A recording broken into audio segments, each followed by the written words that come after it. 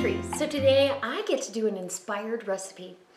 This was inspired by my daughter-in-law who texted me today and said, I made the most delicious chicken breast with your onion jam. And she did a stuffed chicken breast with the onion jam and feta cheese and wrapped them in bacon. And I said, I'm doing it. So I stopped and got some chicken breast, and we're gonna have this for dinner on the big green egg. So if it inspires you to stay with me, I hope you do, because a lot of you have made my sweet onion jam and have sent me messages saying how much you loved it. And they also have sent me messages saying, what do I use it in? So this gives you another idea, not just for hors d'oeuvres or for a meatloaf, but this makes a delicious chicken. It was so delicious. So I hope you stay and see how I did it, how easy it was, and how, what an impressive presentation for guests. So that being said, let's go get to making these chicken breasts. Go down in the About section and check out all the links that I've left for you. Come on. I am excited that you stayed along for this, because this is going to be delicious. And as I said, this recipe was inspired by my beautiful daughter-in-law. And as soon as she texted me and said this is what she did, I said, I am stopping at the store and getting whatever I need. And really all I needed was some fresh chicken breast, boneless, skinless. The rest of the stuff I already had. So I had some applewood smoked bacon, nitrate-free. I've got my salt and pepper, my sweet onion jam. So this gives you another idea. I know a lot of you have made my sweet onion jam. This gives you another way to use it. So go ahead and open that jar.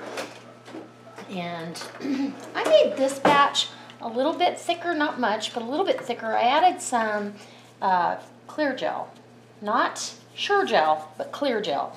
And it's a shelf-stable thickener. Anyway, so what we're gonna do is we are going to butterfly these chicken breasts, because they're real thick on one end here, and she said she just butterflied them like a book and opened it up. So you're gonna get in there just like that. Don't go through the other side. You want a definite pocket that you can stuff full of good stuff, and where you can open this up just like that. So now that you've got it all open, I'm gonna pound that out and show you how I stuff it. Okay, so I'm actually going to be happier with this. It's a more even cooking surface. You're just going to put some saran over top, or a thick Ziploc bag, and take out all your day's aggressions on this poor defenseless chicken breast. So I've got it pretty even all the way across. You peel off your saran, and that's just to keep it from splattering and carrying on across your kitchen. And I rinsed and dried these, patted them dry. So what she did was and I'm so excited, I'm so thankful that she gave me this, because I've been wondering what I could do that was different for dinner this week that I hadn't done. And so I'm happy to try her recipe. And what I'm going to do is spoon out what I think and spread that out with a spatula. So a lot of you asked me, what else do you use this for? This will be another test recipe for us to see. All right. So get that all on top, and then you're going to take some feta cheese. How delicious. And all that feta will be used. That was I believe a 3 or 4 ounce package. So I'm not going to contaminate anything else with it. It's all going in the chicken. There you go. And then she rolled it up and put the icing on the cake and wrapped it in bacon. Can you believe that? So we're going to get out a couple pieces of bacon, and I want a couple toothpicks. So I'm going to grab those just in case I need them. Oh, more feta. Feta's got that little sharp bite, and goat cheese would be good, I think, with this. I mean, I usually can picture a recipe when I hear the ingredients. And I'm just going to roll this up just like a burrito. And then we're going to wrap it in bacon. Nothing wrong with that. So we'll take and wrap this up in some bacon. And I've got a toothpick standing by, so toothpicks will become very handy. And I'm just going to go ahead and go right through the other side of that chicken and through the bacon. And so we're going to have a couple toothpicks in here. Have to remember to take those out. And then I decided to lay down my bacon first and then do my chicken breast and pound it out. And then I don't have to struggle with getting that bacon underneath there. It's already there. Take that off. Get some of that onion jam down.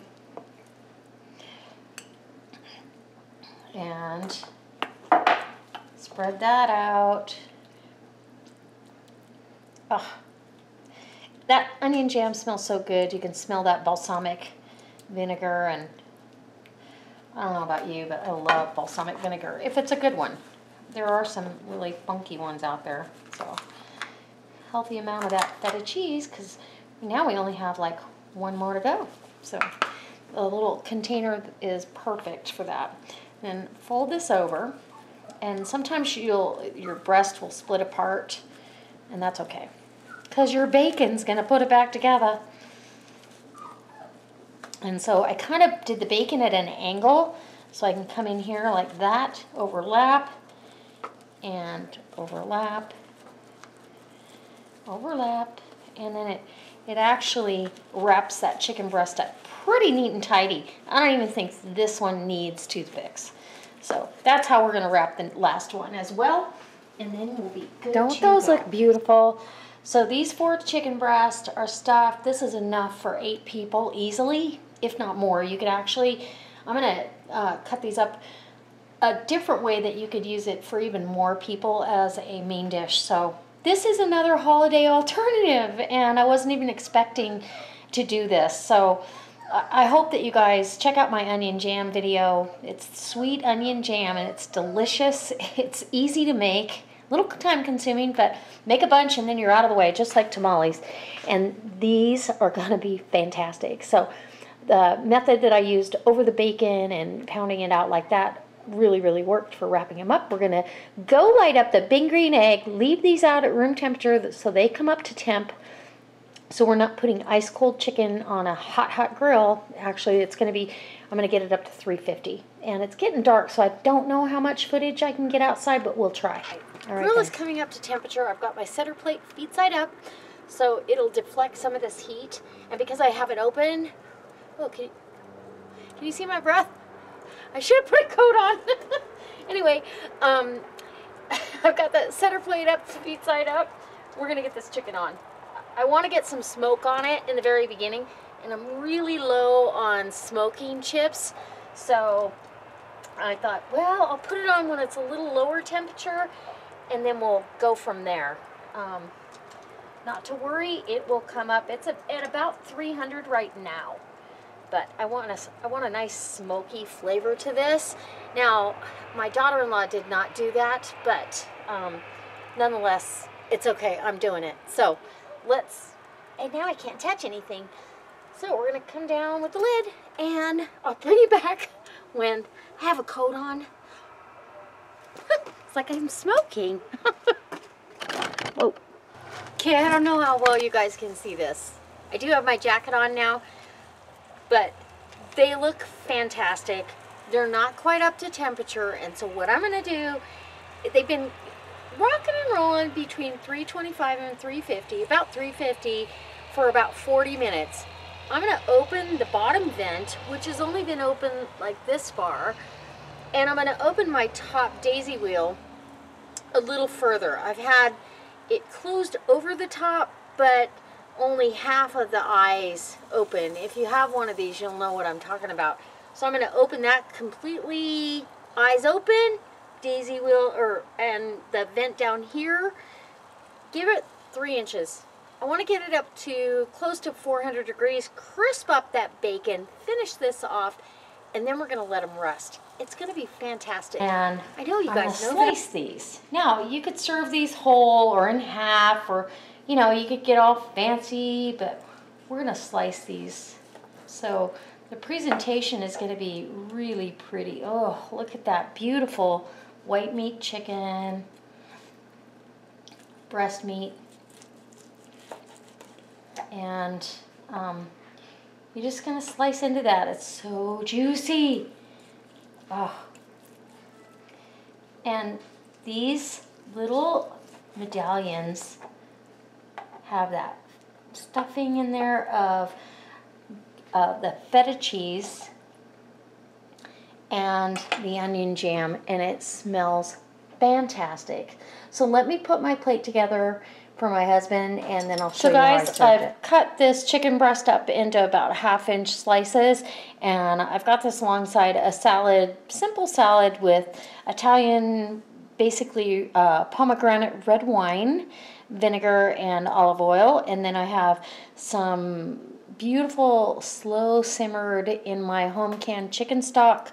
I simmered these green beans and home canned bacon bits with a couple of potatoes at the last 20 minutes. And then, but the star of the show is this chicken breast. And so, isn't that gorgeous? Oh, it's so pretty.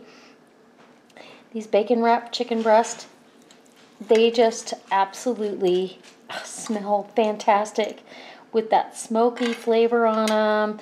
Little bit of the onion jam. We are good to go. So let's get a bite of that. Oh